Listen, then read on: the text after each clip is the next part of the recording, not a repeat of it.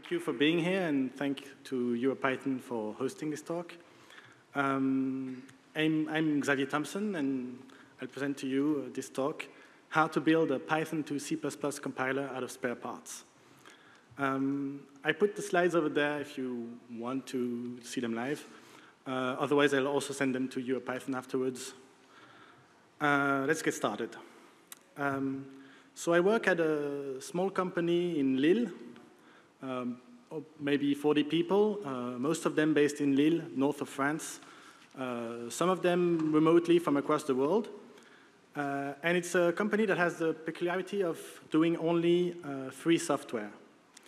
So for instance, there's a few softwares developed at Nexedy, SlapOS, cloud orchestration system, Neo, a distributed database, EuroPython, an enterprise resource planning software for enterprise management, and Resist, a resilient mesh network using IPv4 over IPv6. IPv6 over IPv4. The reason I mention these is because they're all written in Python. EuroPython in particular is over 20 years old, and this is to say Python is part of Nexedy's DNA. Which is why I'm going to talk to you about performance. Whenever there's a talk about performance or discussion, two facts come up.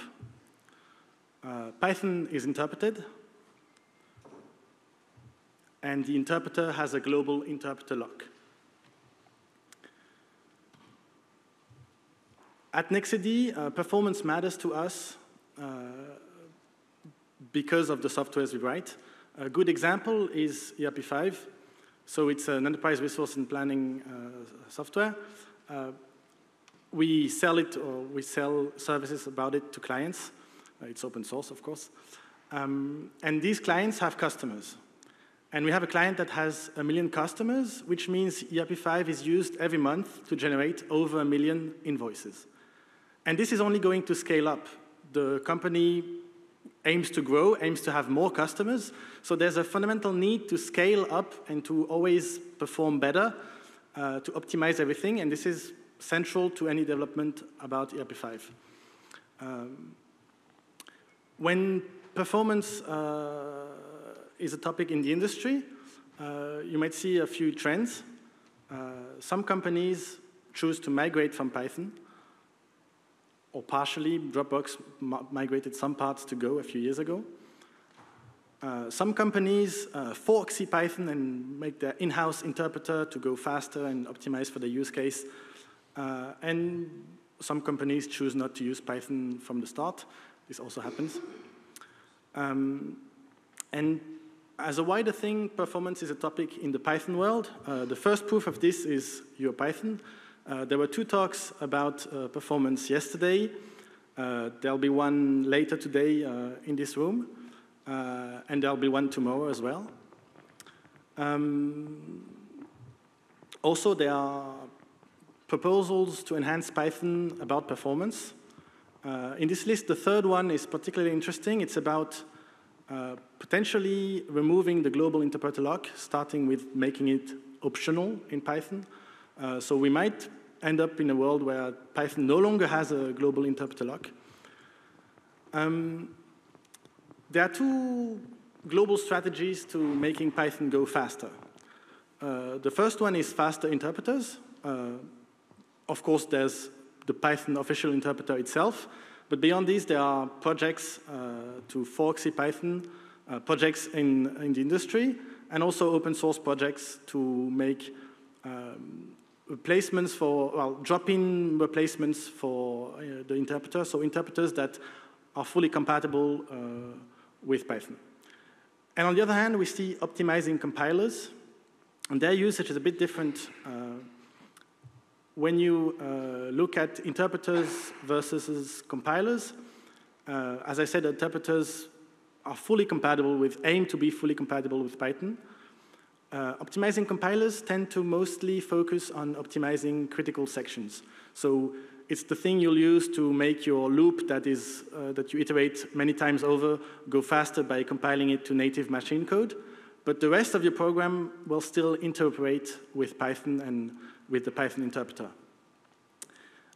If we focus on what these offer in terms of concurrency and parallelism, in interpreters you have the same APIs and tools available in Python. Multiprocessing, this means no shared memory. It works, but it has its drawbacks. Threads, and then you run into the global interpreter lock. Also async await, but this is single-threaded. It's more for IO-bound tasks. And when you look at compilers, they often integrate with OpenMP. This is great for data-based parallelism. So if you do scientific computing and you need to do the same calculation for every row in a matrix, you can parallelize it with this. Also, in Cython specifically, I don't know the particulars for others, you can release the global interpreter lock and have code that runs without the lock. But in that case, you can no longer use Python. You can no longer interact with the interpreter, so in the end, you're just writing C code. And this is why at NextID we have this project. We call it Typon. It's a Python to C++ compiler with a focus on concurrency and parallelism. And as opposed to faster interpreters, it doesn't aim to support the whole language, every feature. The most dynamic ones are not supported by Typon, but it does aim to allow compiling whole programs and with Python semantics, with classes, with automatic memory management, with everything you might want to have if you write Python code. And looking at parallelism and concurrency, this is built into Typon from the ground up. So the project is thought with this in mind. This is why it's why we do this project. Another thing is that Typon is a subset of Python. It means that any valid Typon program is also a valid Python program. This is a useful property. And we still have Python interoperability. So we don't need Python to have classes to do all that, but we can. And this is useful when you just need to import numpy or something like that. So this whole adventure started in 2022. That year, I wrote a scheduler in C++, with the idea in mind that it would be used for a project like Typon. But at the time, it was only C++. It's what is called an MN scheduler. So the idea is to run many concurrent tasks over n, fixed number, n of worker threads. Essentially in the same way that the operating system runs many processes over a fixed number of computing cores.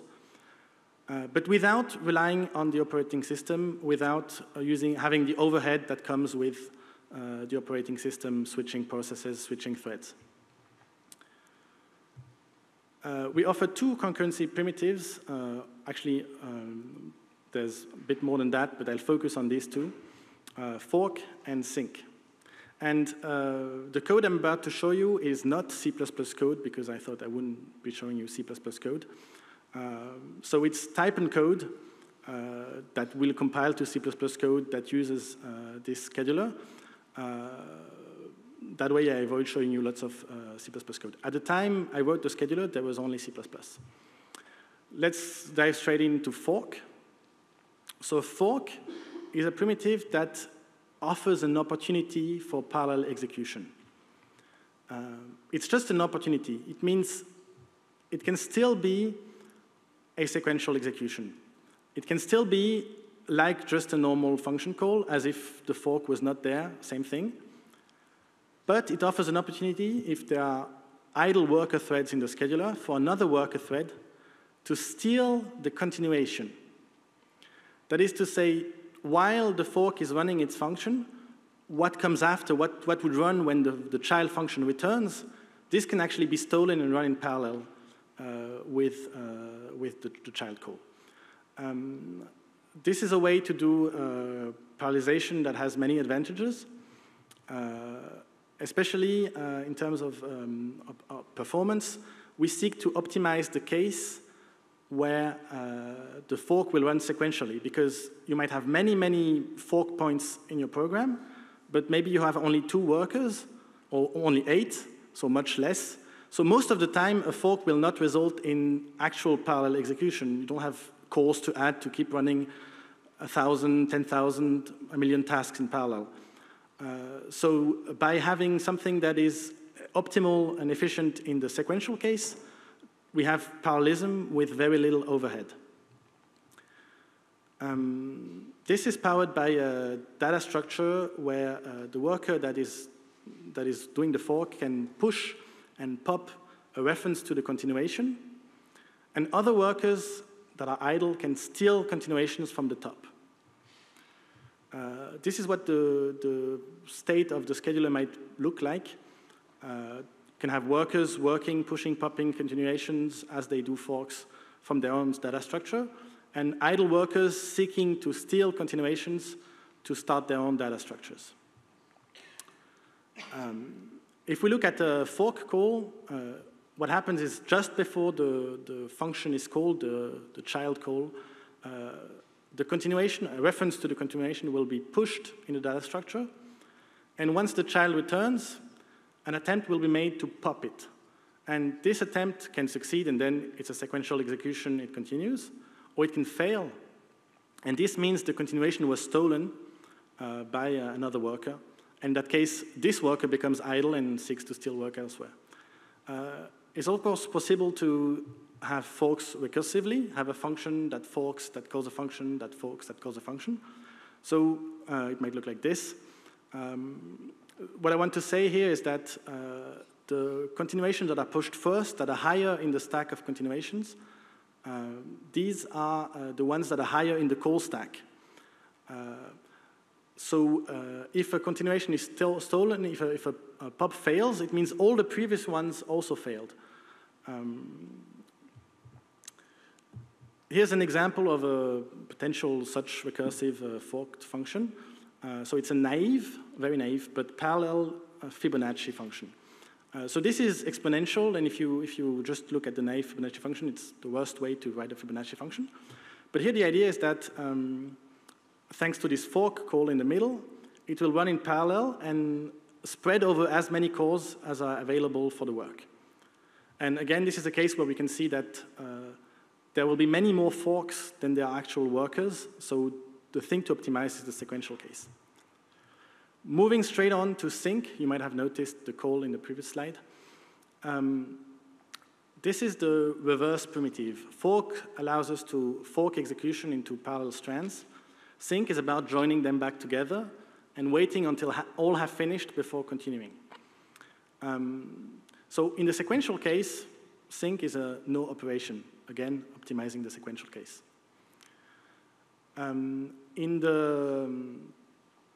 In case there was a stolen continuation, it depends on who finishes last, the child call or one of the continuations. Whichever will be the one that resumes, that executes the code that comes after the sync. And this sync primitives offers us an opportunity for structured concurrency. The idea of structured concurrency is that in a function that does a fork, there will be an implicit sync at scope exit when the function returns. However it returns, whichever code path, even if it's an exception. And this is very useful because it makes it easier to reason about the concurrency in the program because it's localized to a function. Once the function returns, there can be no concurrency leaks. Another thing important when writing a scheduler is, of course, concurrent I/O. Let's take an example. This is a simple partial fragment of a web server written in Python. So for now, this is pure Python. Think of it as pure Python code. It handles one connection at a time. It's a very basic, naive server. If you change it in just this slight way, adding this fork call, and compile it with Typon, suddenly it's able to handle tens of thousands of connections at a time, solving the C10K problem. How it does this, beyond forking the calls, is that when compiling with Typon, the I/O operation, instead of being a blocking operation that blocks the current thread, it's asynchronous, allowing the worker thread to do other work until the I/O completes. This uses I/O Ewing under the hood, and looking at the scheduler state, it might be something like that. A suspended task, the worker that was working on it is now idle, seeking to steal another continuation. And whenever the I/O completes, the task can be run again where it left off. Then, in 2023, came the time to write the actual compiler. And this work was mostly done by Tom Niger. At the time, he was an intern at Nexity. He did such an outstanding job that he got himself hired. And before we dive into the specifics, I'll take the time to have a quick note about compiler design. What a compiler does is it takes the source code, parses it, and produces a structure, a tree-like structure called an abstract syntax tree, which represents this code. And then the compiler can be thought of as successive phases of transformations over that abstract syntax tree, until the last phase, which will produce the output code. There may be other data structures, other representations, but this is a basic simplified versions of what a compiler does. The abstract syntax tree comes to us for free in Python. So we wrote Typon, the compiler, in Python itself, because you can just import AST, and suddenly you have a parser. So AST offers a parse function and a dump function that lets us look at the output. So a few quick examples. Here we see that arguments are a complex thing in Python because there are position-only arguments, keywords-only arguments, normal arguments, defaults, etc. How the return looks like in this case. Another thing that is used is the visitor pattern. This is classes that will represent the phases of the compiler, operating over the IST. A visitor is just a class that defines a visit method for each type of node. And you can use the node visitor class provided by AST, or you can roll your own. And so just a quick look of how that might be done. Here we walk back the class hierarchy of the node being visited to see if we find a visit something method matching this class or a parent of it. Otherwise, then we call it. Otherwise, we call the generic method. The generic visit might just dispatch over all children or raise an exception or whatever. And you can also implement, as is highlighted here, dispatching over lists as a convenience. Moving on to type inference. I'll be relatively quick over this. But it's a central part of the compiler. It's the part that allows the program, any Python program, to be understood by a compiler.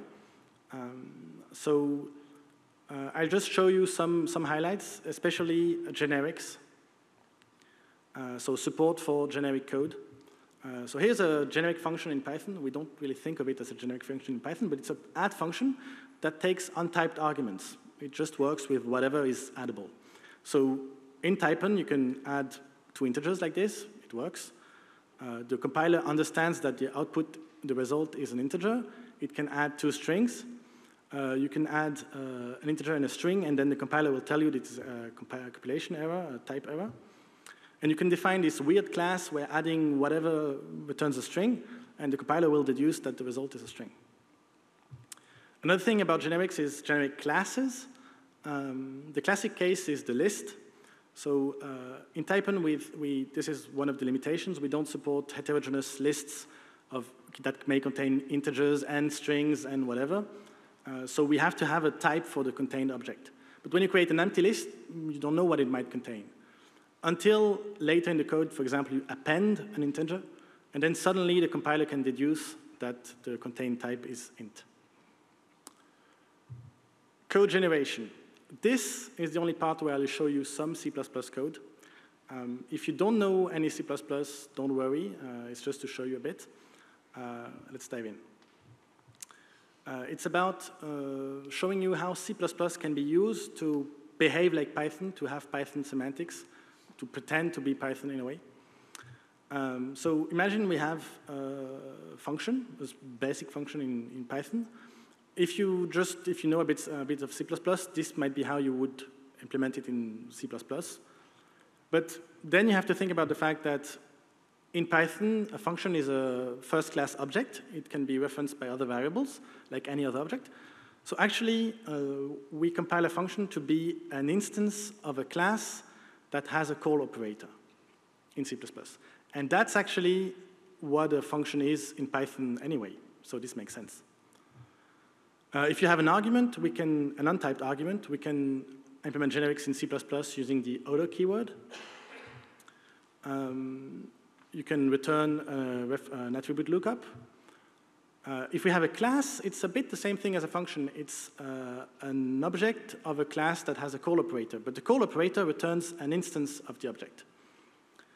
So there are actually two kinds of objects in the class case. There is the type of the class, and there is the type of the instance of the class. And so we have two objects in C++. One quick thing is in Python, objects are reference counted to have automatic memory management, so we do this too. Instances, we don't return a raw C++ object, we return a reference counted object. This is how we implement it. If this class had an int field y, it would be like this. If it had a y method, it would look like this. Same thing as the f method earlier, but in the body of the class. And now we have to think about, if you do an attribute lookup and it's a method, it must be a bound method. How do we do this? We have this dot helper that does it for us. And that's the whole of what I'll show you in C++. But it goes on and on. We have inheritance that way, multiple inheritance and method resolution order, generic classes, and on and on. Moving on to Python interoperability, for those cases where you just need to import numpy. What's going on here under the hood? So it works out of the box in Typon. What's going on is that in this code, in the result of this compiling by Typon, numpy will be a reference, a C++ bound reference to a Python object. The X list is still a pure C++ list. The Y equals numpy square line converts the X to a Python object, calls Python to handle the numpy call, and gets a Python object in return. And the line 13 uses the type annotation to tell Typon to convert the result back to a pure C++ list. And the print call is pure C++.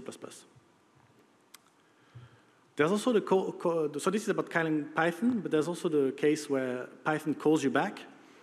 This works also out of the hood, out of the box, but in some cases, you might need to add an export annotation. If you have an untyped function, you need to tell Python what types to pass to it. Or more precisely, Typon needs to know what to expect. If you pass it a Python object, it needs to convert it back to an int or raise a type exception. Finally, going towards a standard library, the idea for this is to have Typon C++ bindings using C++ implementations and Python stubs that tell the Typon compiler how to call this C++ code. And this is necessary because we don't want to use Python for programs to avoid the global interpreter lock. So we have implemented built-ins this way, most built-ins. The socket API, parts of the OS API, but it's a work in progress. It's the main work of the project. There'll be a lot of work to do. The project is now available on PyPy, just a first release. So look it up if you want. And thank you for listening.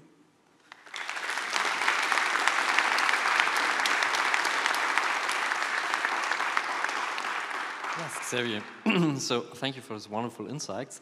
And we are now entering the Q&A session. I see already the first person on the microphone. If you want to also ask something, you can also put your questions on Discord. But let's just start with the microphone here on the left side. Yeah, I have 2 questions. My first question is about, will it also support callbacks like decorators? Decorators, callbacks or decorators? Yeah, well, decorator is a form of callback. Okay, decorators, not right now. We hope to do it, but it involves C++ metaprogramming or some decorators, like specific ones for static methods or stuff like that, is also supported straight out of the box. If you mean callbacks, like passing code to Python that is actually C++ code, that is supported, just not using decorators. And I have a second question. Have you also considered using Rust instead of C++? Yes. At the very beginning, I thought I would write the scheduler in Rust. I hope to do it that way. The reason I didn't is because Rust is much more opinionated as a language than C++. So C++ is so flexible that it's maybe very complicated to write C++ code directly, but it's very easy to find a way to do the thing you want when you compile towards C++. It would have been much harder with Rust to do that. But wouldn't it be more harder to maintain regarding security, bugs, that kind of thing, safety? Not that. It would have been harder to have a Rust equivalent of Python concepts. To have a class like we do it in C++, to have... so yeah, that would have been much harder. Great. So let's go to the right side. There's also a question. I was wondering why you not use the original representation in C that you could use in C++ as well of the list object, like we saw it in the talk before, because then you would have the possibility to have like different values also in a list and not so many limitations. Did you do it to save memory or? No, not to save memory. We do it because the list object is reference counted in Python, mainly. Well, it's a Python object, so it interacts with the Python interpreter. One specific sticking point is the reference count. It's not thread safe. So you can only reference a list from a single thread safely. So there would be work to do around that if needed. Another sticking point is that the list works using Python. So for performance reasons, it's more efficient to have a list written pure C++, where when you do append on the list, you're not looking up in a dictionary or in a slot in the class of the Python representation of the type, etc. Okay. And second question, sorry. We get 1 minute, so let's do it fast. Yeah. No, come on, question. Okay, so for the scheduler, I was wondering, it all looked a bit like async I/O without async I/O, so why did you not build up upon async, like with the concurrency? So what's different, and if you're an async I/O expert, I'm willing to have your insight about this, but async I/O is not meant to be multi-core in execution. So it's for I/O-bound tasks, it works great, but what we want here is for I/O to be able to be started by one worker and continued by another if another worker becomes idle when the I/O completes. So perhaps there's time also for a coffee, because we're reaching coffee break, so you can just start, go on with your discussion. If you want to talk to me afterwards, I'm available. So again, a warm applause for you. Thank you for your talk, and you won't quit without a cookie. Thank you.